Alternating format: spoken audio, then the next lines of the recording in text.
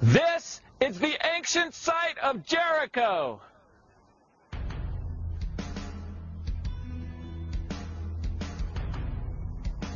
Jericho is where the Bible says the walls came tumbling down. In the 1930s, archaeologist John Garstang dug here, followed by the work of his colleague Kathleen Kenyon in the 1950s. Garstang concluded that the archaeological evidence he found here matched the biblical account. But Kenyon said no. She said that at the time the Bible says the Israelites attacked Jericho, there was neither a city nor even walls here at the time. There's no archaeological evidence in Jericho. The wall is Middle Bronze Age and has nothing to do with the Late Bronze Age. It has nothing to do with the coming of the Israelites. If you go to Jericho, Joshua fit the battle of Jericho and the walls came tumbling down. Problem, there's no wall. Who established that dating for Jericho? Was it Kathleen Kenyon, who excavated there. Okay. What you have to do is look at the evidence, analyze the evidence, and come to your conclusion based on the evidence, not what an authority figure says, not what the majority opinion is. You have to just put that out of your mind and just look at the evidence and come to your conclusion based on what the evidence tells you. So is the story of the walls falling down at Jericho history or myth? See for yourselves here on Expedition Bible.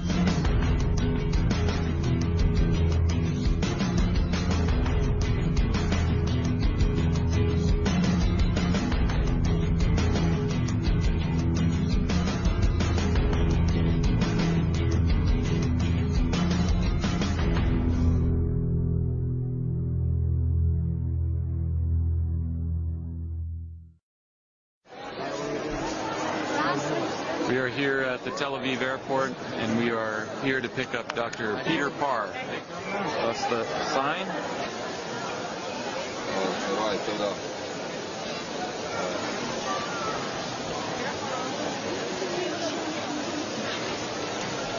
Professor Peter Parr agreed to help us better understand Jericho by returning to the site he helped excavate over 50 years earlier.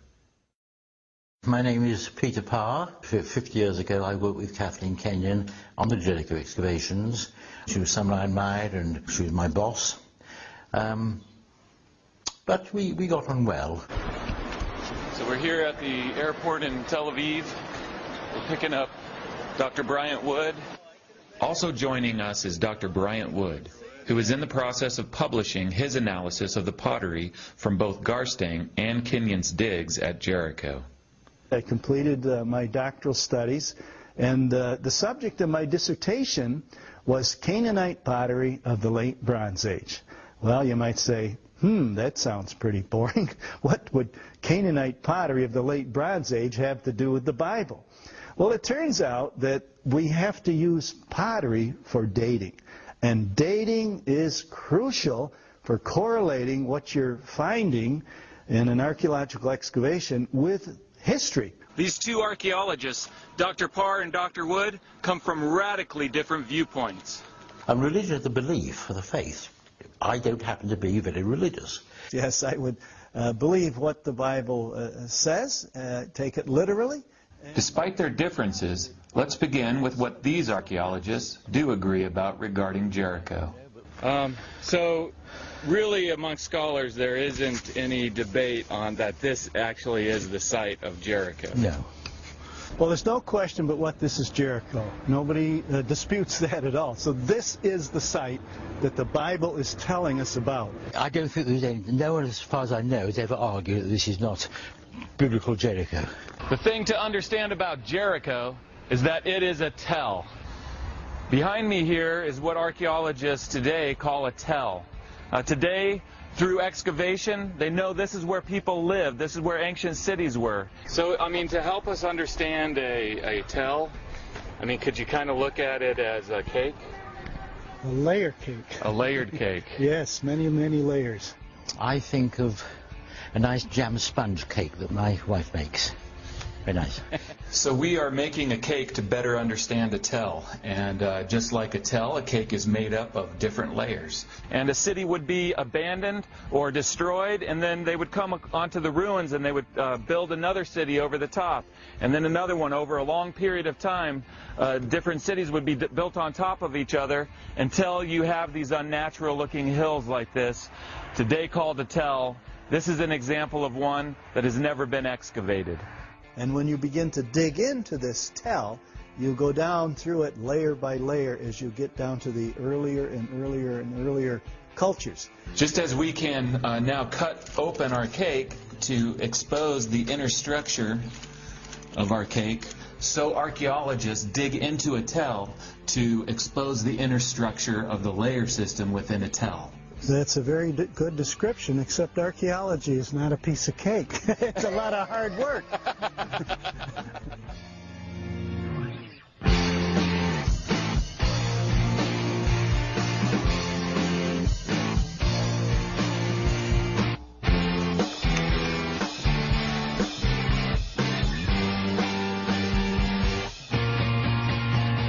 As we excavate the material from the tell, however, it is silent. Very rarely will you find a written document that's going to tell you who lived here, when they lived here, why they abandoned their city, why their city was destroyed. Archaeologists can't answer that sort of question. We see what's happened, but the why happened is sometimes very difficult. So you have to depend on written text, historical records, to interpret what you're digging up in that tell.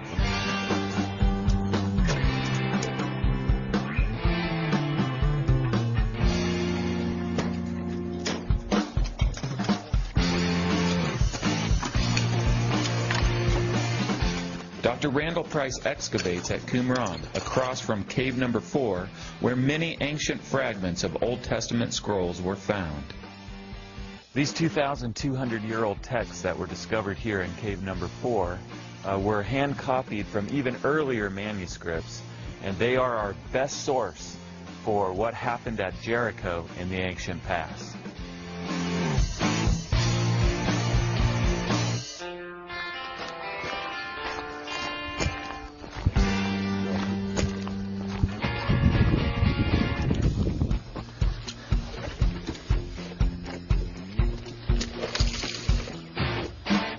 So this is cave number 4. This is cave number 4.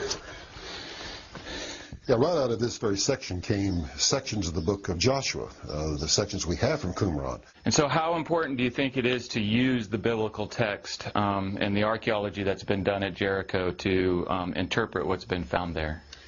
Well, it's extremely important because, one, it's an historical document. Really, the only ancient text that you have to work with for here is the biblical text, right? Biblical text, yes, yes. We have no other references to Jericho outside the Bible.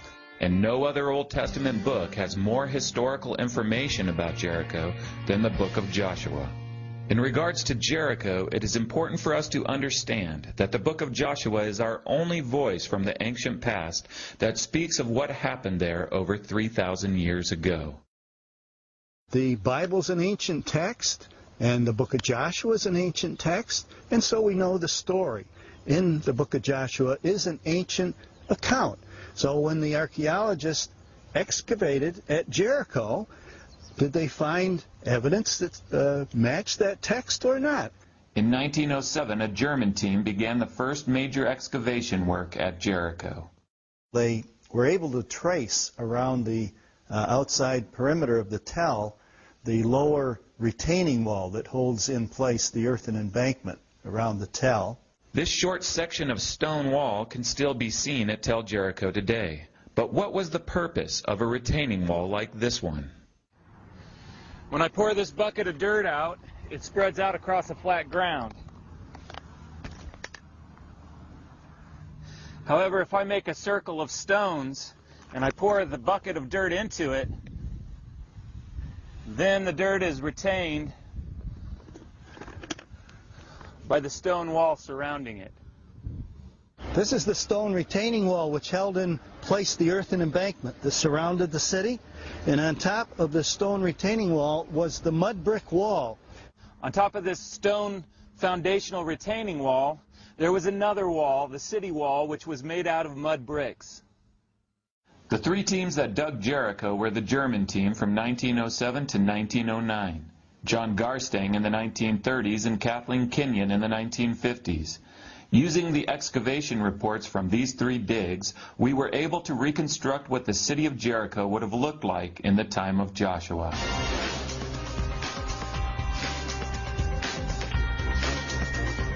Both the stone wall and the mud brick wall on top of it made up the outer wall that surrounded the city. Further up the embankment was another mud brick wall.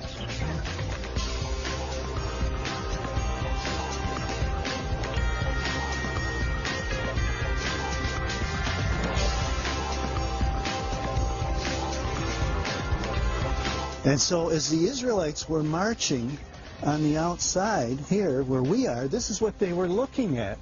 This stone-facing wall, this big high mud brick wall, the embankment, another mud brick wall up on top.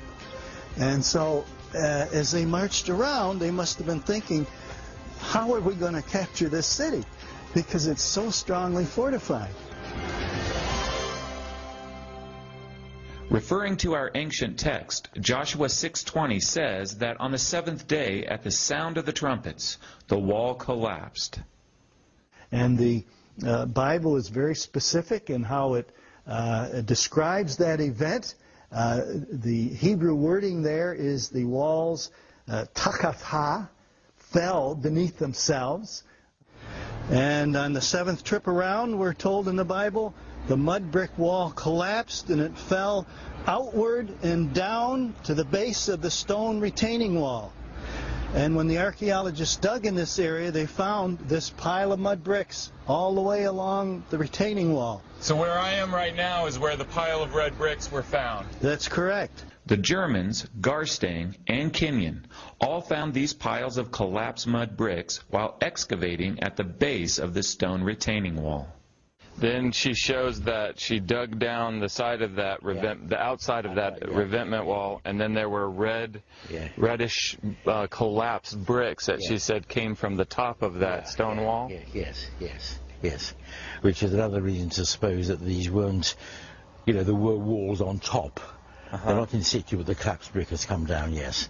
If you have a brick wall sitting on top of a stone revetment and it falls over, where else can the bricks go? They've got to go to the bottom. And so, with that pile of bricks, what does that tell us? Does that tell us that there was a destruction of the wall? Certainly. It certainly is evidence of that destruction. These fallen bricks from the city wall can be seen in this diagram from Kenyon's excavation report. In her write-up, she makes it clear that it was not the stone retaining wall that fell, but rather the mud brick wall that once stood on top of it.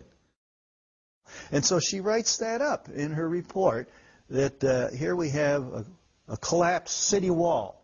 And here's the evidence for it. The archaeological understanding of how the walls of Jericho fell matches well with the ancient description of the wall falling beneath itself. This find of a collapsed city wall found here at Jericho is unique in archaeology. At no other site have we found evidence for a city wall that has fallen down. Yes, there were remains of the mud brick that had fallen down. I mean, that wall came tumbling down. So the Bible says that the wall came tumbling down. The archaeologists then came and dug Jericho, and what did they find? They found a collapsed city wall. This fits perfectly with the description from the ancient text. And when you have that text, and you have the archaeology, and you can fit them together, then you have the evidence from both sides, the literary evidence and the actual physical evidence from what the Bible is talking about. Another interesting detail regarding the walls of Jericho is found in Joshua 6:20. It says that after the walls collapsed, the Israelites went up into the city. Kenyon's excavation report shows that the pile of fallen mud bricks could have been used as a ramp by the charging Israelites. Because that would be a problem, wouldn't it? I mean, if the soldiers were charging, there was a mud brick wall up there. Even with that mud brick wall gone, I mean, this is a what are they supposed to do? I mean, climb up the wall to attack. So what Kenyon's report says is that mud brick wall collapsed off of this foundation, and it went all the way up to the top of the rim there, and it formed a ramp like this so that when the charging army would come, they could have run up into the city to attack it. Yeah, that's right. That's exactly what the Bible says. Each man went before him straight up into the city, and they could do that by just climbing up over that pile of collapsed mud bricks, up over the top of the stone retaining wall, up the embankment, and into the city. Joshua 6:24 then tells us that the Israelites burned the whole city and everything in it. To understand what a burned city would look like in Etel, let's return for a moment to our cake analogy. This chocolate layer represents a city that was destroyed by fire. Ooh! A burned layer stands out from the other layers of a cake, just as a burned city stands out when Etel is excavated. Now, just as we can remove a slice from a cake to expose the inner structure of the cake, the same thing is true for Etel. As this trench was dug, this burn layer that you see right here was exposed. When Kathleen Kenyon came in the 1950s, she opened up actually 5 squares in this area to kind of check Garstang's findings to see if she came up with the same results he found, because he found evidence for a massive destruction by fire. And he, of course, equated that to the biblical account, because the Bible says the Israelites charged up into the city and then they set it on fire. So she opened up these squares, and she found exactly the same sequence that Garstang had found. Vast destruction layer, about 3 feet thick of destruction debris, ash, collapsed roof timbers, and all kinds of things. Now in this burn layer, both Garstang and Kenyon found room after room of large storage jars that were full of grain, and all of it was burned. Domestic structures had been violently destroyed. There were storage jars full of grain that had all been burned. Yes, the burnt wheat found there at Jericho is very important because it ties in with our biblical story. Joshua 3:15 tells us that when the Israelites crossed the Jordan, it was at flood stage because it was during harvest time. And we see in Joshua 5:10 that after crossing the Jordan River, the Israelites celebrated the Passover.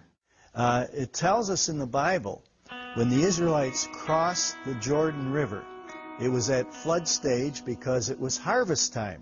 Well, in the southern Jordan Valley, harvest time is in the spring of the year. Would you agree with some of Wood's arguments as far as the wheat that was found there, that it at least tells us some basic information as far as what time of year the city was destroyed? Yes, his assumptions, I think, are reasonable. Those containers, those pots were full of grain, therefore they must have been filled fairly soon after the harvest.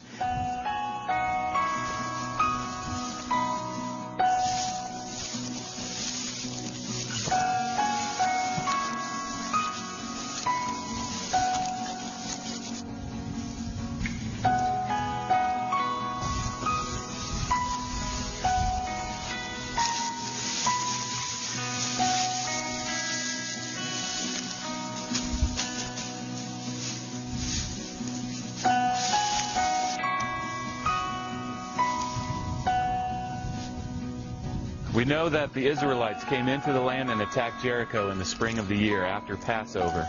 And that's the same time of year as it is right now in Israel. All over Israel they're celebrating Passover, and the people are bringing the wheat harvest in from the fields. And so we know both agriculturally and archaeologically that Jericho was attacked after the wheat harvest had been taken in.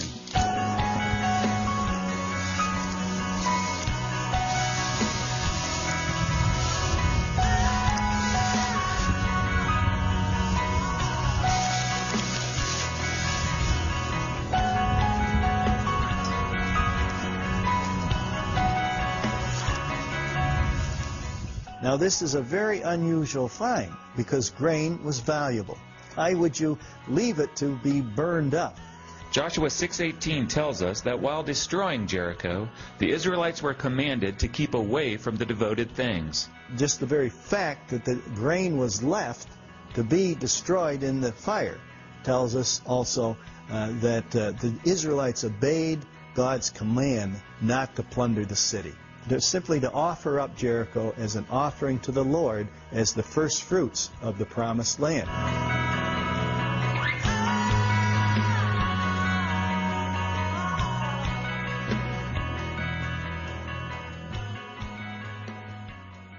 The basic sequence of events found in the Bible describing Jericho match the layer sequence the archaeologists found in the tell.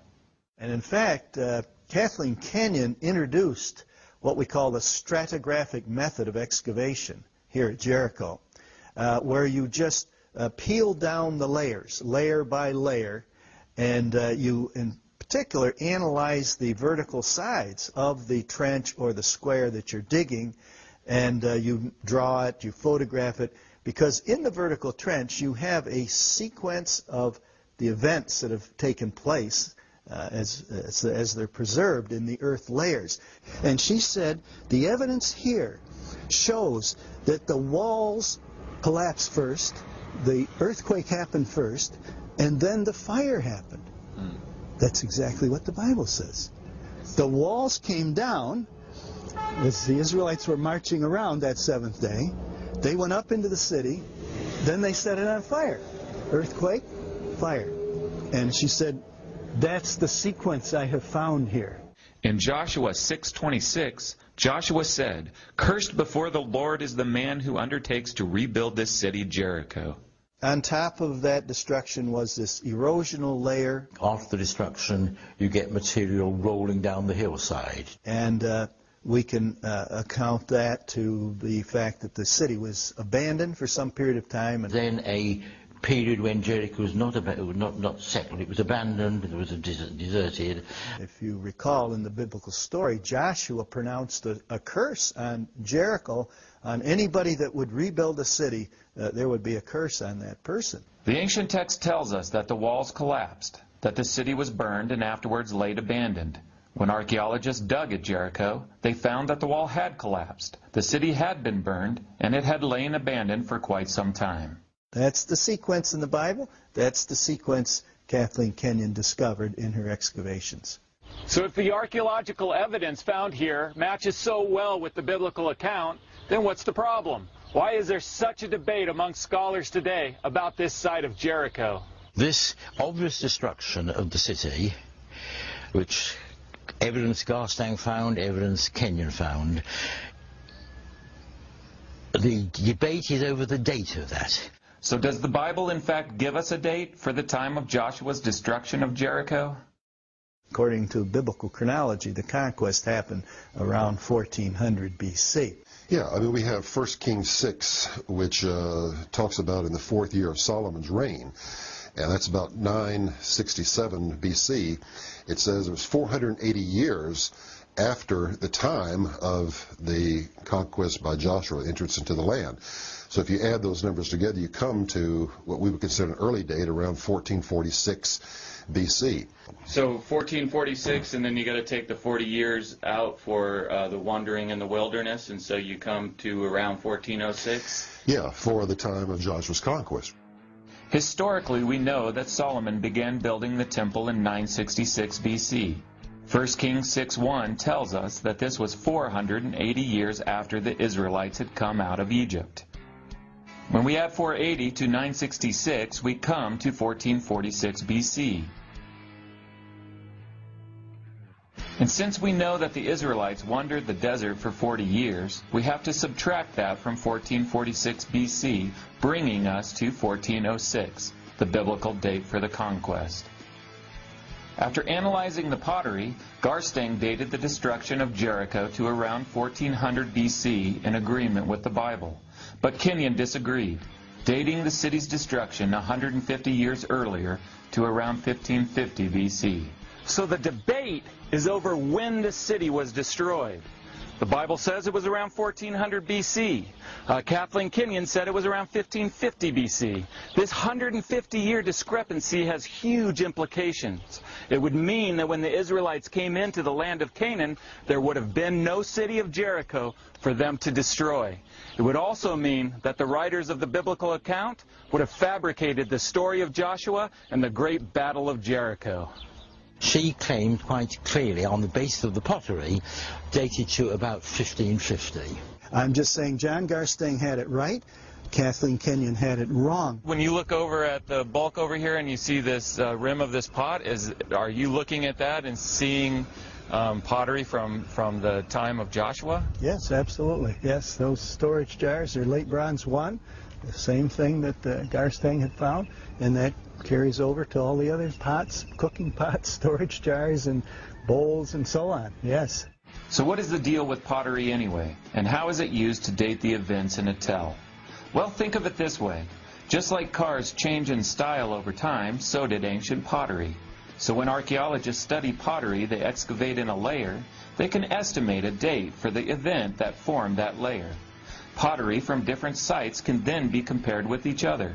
These are called parallels.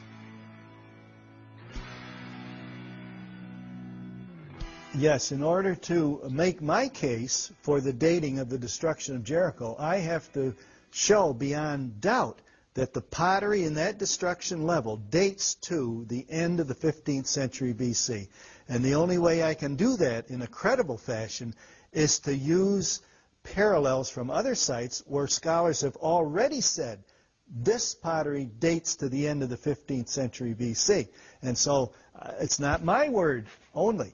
It's the word of all the other scholars who have excavated similar material, came to independent conclusions, and I'm merely using their results and feeding it into my analysis and saying, yes, based on all this information, all this data we have from all these places, I can safely date this destruction to the end of the 15th century BC.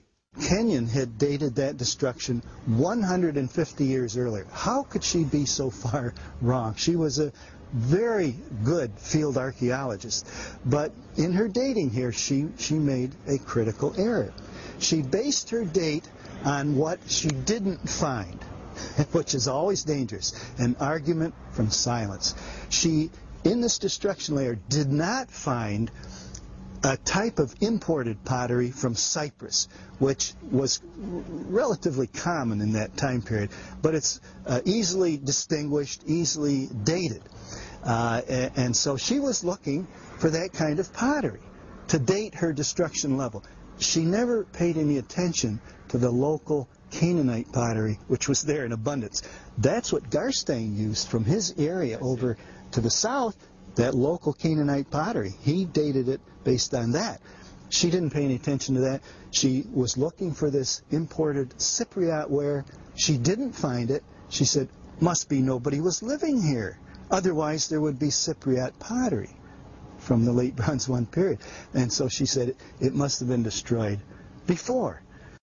Now, even though Kathleen Kenyon never did find this particular kind of pottery that was imported from Cyprus, John Garstang, who dug before her, did find an imitation of this same kind of Cypriot ware. And what an imitation is that it is a copy that uses the real type of pottery. And therefore, they both date to the same time period, around 1400 BC. I have studied all of the pottery that she excavated out of this destruction level. I've studied all of Garstang's pottery, and it's very clear that that destruction happened at the end of late Bronze 1, around 1400 BC. Well, I think the strongest part of the argument was the question of pottery, where he said that the pottery that was found from the destruction, associated with the destruction, in view of the parallels he found at other sites, was to be dated close to 1400 and 1550. When we do an in-depth analysis of the finds from Jericho, we soon discover that the reason for the discrepancy is not because the Bible's wrong, but because of a misinterpretation of the archaeological evidence. I do tend, I suppose, to support Kenyon's interpretation, but at the same time, some of the other critics have studied the material in greater depth. In this case, Kathleen Kenyon misdated the destruction of Jericho. So my mind is somewhat still open on the question of the date of that destruction. And once we analyze the material from the destruction level, we see she was wrong. The real date is around 1400 BC, the biblical time of the conquest. I'm a neutral. I do not know whether Jericho was invaded and attacked by Joshua. I tend to accept that there was a tradition, this is true, there is a tradition, obviously in the Old Testament, and I see no reason to believe that something like that didn't happen. If there is a conflict between an ancient text and modern scholarship, and you had to go with one or the other because they were in opposition to each other, which one would you see as the most reliable source, the modern scholars or the ancient text? Well, I think we have to go with the folks who wrote the text way back in antiquity. They were closer to the events than we are today. So when the archaeologists excavated at Jericho, did they find evidence that matched that text or not? Well, yes, they did. They found that it was fortified, as the Bible says. We found that the walls fell down, as the Bible describes. This happened at harvest time, as the Bible describes. The city was burned, as the Bible described. You would not know those details. It had to be somebody who was there and witnessed these events and recorded it at the time. An eyewitness account. That's the only answer. There's no other answer. So I think we have to take the Bible literally and believe that this really happened. This is real history, and those walls came down exactly as described. The battle for Jericho is one of the most memorable stories in the Bible. And since the Bible is our only ancient account for Jericho, and since the details in the text match so well with the archaeological evidence found here, then the best conclusion that we can draw is that at the time of Joshua's conquest, the walls of Jericho really did come tumbling down.